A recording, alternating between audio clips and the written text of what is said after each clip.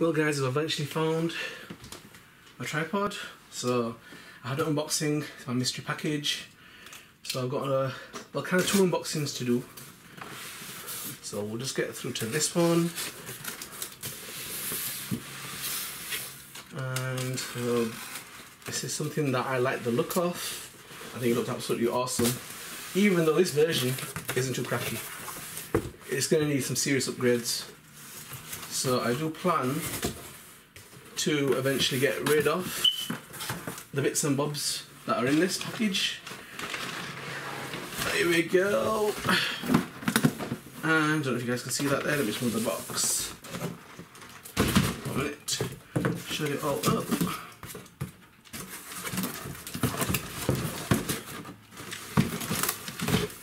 Right. Let's pop that over there. Here it is. Okay, I really like the look of this. I think it looks kind of awesome. I do like the rally, a bit partial to the rallies. And the body shell on this Deegan Fiesta, it looks out of this world, man. It's really nice.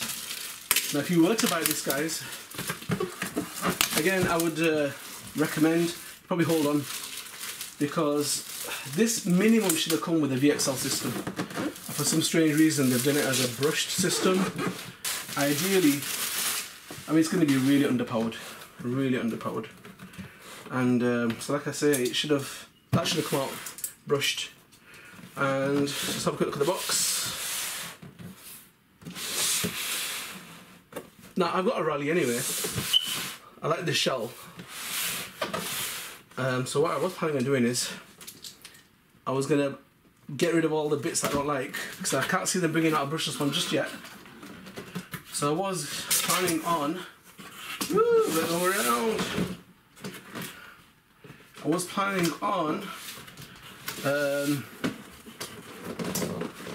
getting this. There we go. Oh yeah, that is nice. Well, the tire's actually bigger than what I thought. I thought they were tiny, because that was one of the things I thought about upgrading. I thought they'd be absolutely tiny, but they're a fair size. But I know they do rub. Now, if you were to buy this, like I was saying, guys, that I would take the pins out first. I would wait, because I'm sure they're going to bring it out as a brushless version, because I would not run it like this. So the brush system and the XL5 ESC is definitely going to eBay. And this is what I did like. This body shell here. That is nice. That is beautiful.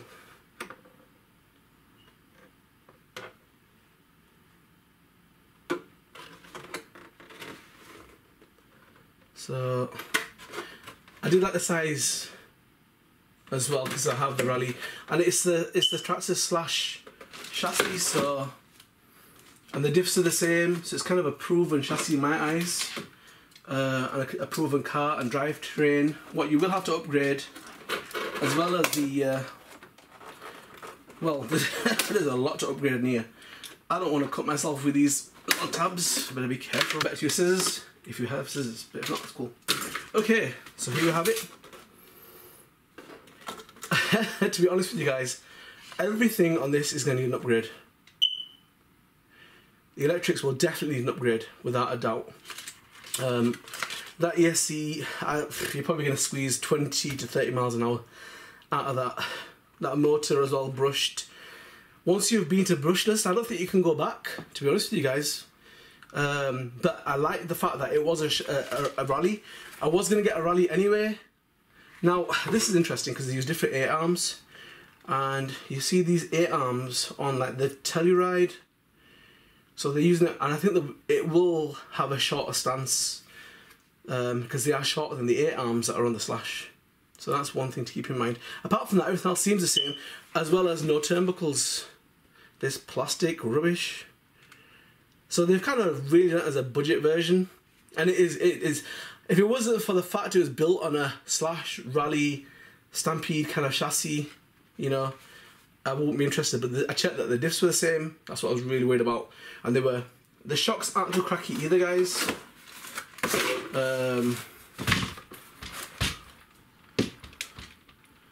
Yeah, they don't feel all that. Okay, so here's your bag with your Traxxas bits and bobs inside it. Surprisingly, they give as much information with the X Max. Bit of a toolkit, but no book like they normally do, advertising the rest of the stuff that's come out. And it's a standard toolkit.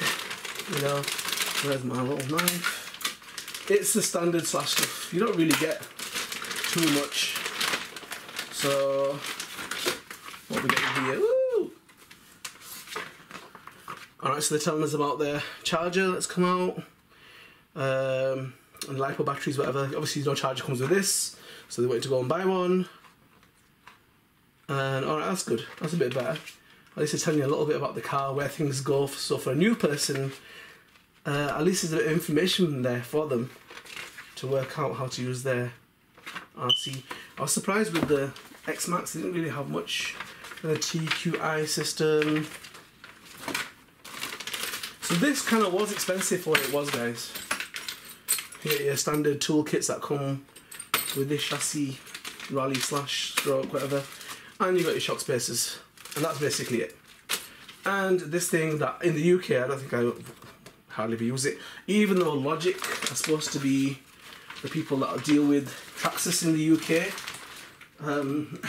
I've never found them to be much use. I don't know about anybody else. So they don't want to spend money. If something's broken, I don't know if things have improved now, but they're not in a rush to sort you out. Standard, doesn't have TSM.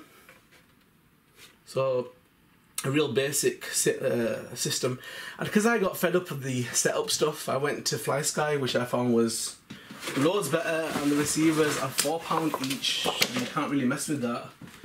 And that's what I did.